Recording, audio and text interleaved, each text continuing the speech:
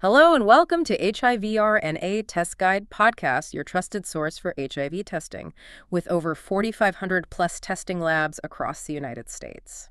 When you think about breakthroughs in healthcare, sometimes it's the speed and privacy that really feel revolutionary. Getting answers fast, on your own terms. And that's exactly what we're diving into today. We're looking at the recent FDA green light for the Instance 1-minute HIV self-test. This isn't just some minor product update. It feels like a really significant shift in public health strategy, almost removing some longstanding roadblocks overnight.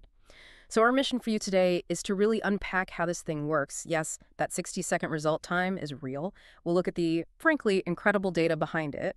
And maybe most importantly, explore what this means for public health, specifically how it dismantles some major barriers to getting tested. Right. And this approval, it's more than just tech. It's a pivot point for decades. Things like stigma, needing clinic appointments, even just where you live. Those have created huge gaps in who gets tested.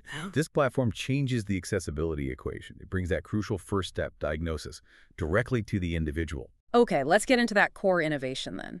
The speed is what grabs you first. The Insti HIV Self-Test. 60 seconds. Is that accurate? For real? It genuinely is 60 seconds. Yeah. I mean, think about it. That's faster than filling out intake forms at a clinic, right? Yeah. The test uses a flow-through technology that just makes results appear incredibly fast. And the procedure itself, super simple, designed for home use. How simple are we talking? Just a single drop of blood from your fingertip. That's it. The whole focus is speed and simplicity. That's what makes it usable for, well, anyone. And that simplicity, it seems intentional. The company, Biolytical, they've been quite clear. It's about more than just fast results. It's about empowerment. Exactly. That's the word they use. You hear their CEO, Robert Mackey, talk about it. The goal is empowering people to take control of their health without waiting for clinic appointments or lab results. It gives you autonomy. Right. A private 1-minute tool means you don't need to rearrange work, wait potentially weeks.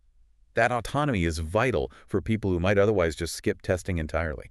That makes sense. Empowerment is great, but it only works if people feel they can actually use it. So what are the big barriers, the walls this test really tackles? Well, the sources point to three main ones: stigma, cost, and location. Let's start with stigma. Okay. For many people, HIV testing still carries, unfortunately, a lot of shame or fear. Just walking into a clinic, maybe being seen by someone you know, that public aspect is a major deterrent. And then there's the practical stuff, like if you live far away or work multiple jobs. Precisely. Location and cost often go hand in hand. Traditional testing can mean time off work, so lost income. It means travel, sometimes long distances. The Insta-test lets people test on their own terms, in their own bathroom, maybe a hotel room if they're traveling. Total privacy. Total privacy. That discretion is probably the single biggest factor for reaching groups who've been historically harder to reach. You completely remove the need to physically show up somewhere. That shift from needing to be at a clinic to just doing it yourself privately, that feels like the real pivot here for access. It absolutely is. And Biolytical's VP of Scientific Affairs, Anna Subramanian, she made a point about this. She said the FDA approval reflects the scientific integrity of our work and our commitment to expanding access to rapid, reliable diagnostics. So the science is backing up this public health shift. And crucially, where can people actually get this? Yeah, important point. It's slated for major retailers and online soon, so it becomes something you can just pick up easily. Okay, so fast, convenient, private, checks a lot of boxes. But speed means nothing without accuracy, right? Let's talk about the science. How reliable is this thing? This is really where it gets impressive. The data that went to the FDA, it's remarkable. The Insti HIV Self-Test showed 100% sensitivity and 100% specificity. Wow, okay, 100% is, you don't hear that often in diagnostics. For someone taking the test, what does 100% sensitivity and specificity actually mean, like in practical terms? That's a fair question, because 100% is exceptionally rare. Sensitivity means if you do have HIV, the test correctly flags it 100% of the time in their studies. Specificity means if you don't have HIV, the test correctly shows that 100% of the time. So according to the data submitted, 0 false positives, 0 false negatives. And they weren't comparing it against some old basic screening method, were they? It was benchmarked against a high standard. Exactly. The comparison was against a 4th-generation HIV antigen antibody ELISA test. That's a sophisticated lab test. Why is 4th gen significant? Because it detects both HIV antibodies and something called the P24 antigen. That antigen shows up earlier in an infection than antibodies do. So it allows for much earlier diagnosis compared to older antibody-only tests. So the instant is basically matching the reliability of an advanced lab test. But doing it in 1 minute with a drop of blood at home. Yes. That really underlines the achievement here. Speed and that level of reliability. And it's not like this technology just appeared out of nowhere.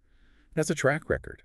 The World Health Organization, the WHO, actually pre-qualified this test back in 2018. Ah, okay. And the core tech is based on their previous Insti HIV antibody tests, which already had approvals from the FDA, Health Canada, WHO. So it's internationally vetted stuff, just now in a self-test format. Right. The science seems solid. But what about user error? Even a simple test, if someone's nervous, did they look at how easy people found it to actually use? They did, and that's critical for real-world adoption.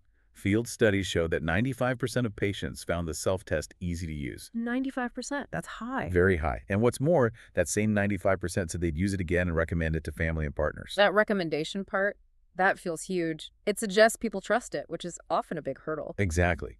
It signals that a major psychological barrier, trust in the device itself, seems to be overcome for most users. Okay, so pulling back from the individual test now, let's look at the bigger public health picture.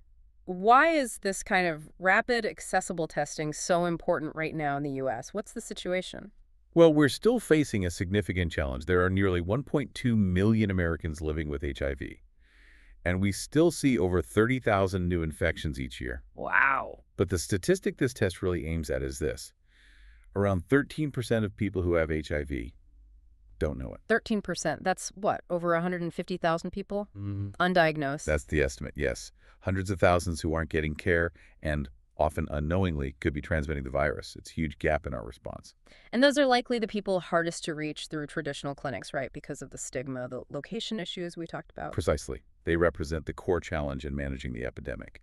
So how does this test fit into the bigger national strategy? There's the Ending the HIV Epidemic Initiative, EHE. Yes, it connects directly to that. The EHE initiative has a very ambitious goal supported by the CDC to cut new HIV infections by 90% by the year 2030.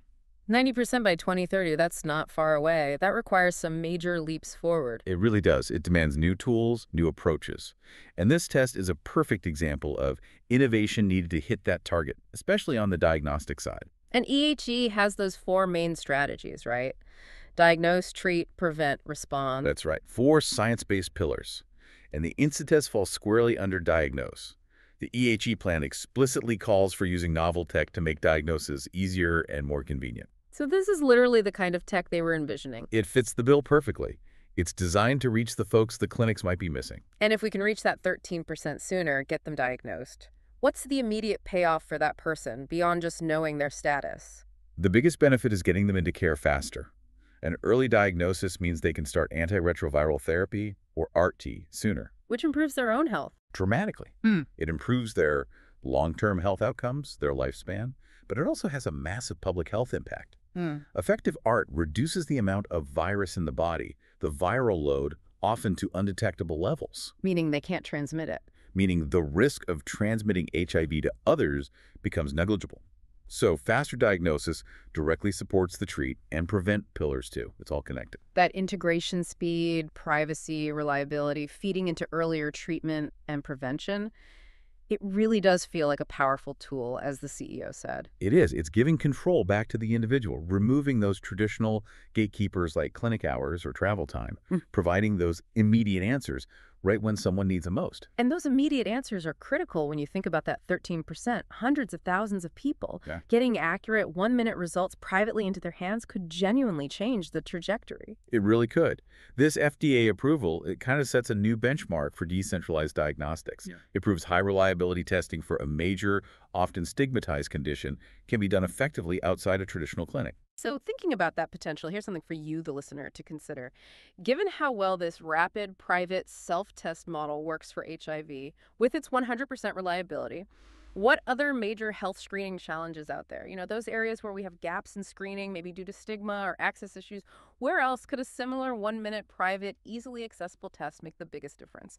The possibilities seem pretty vast.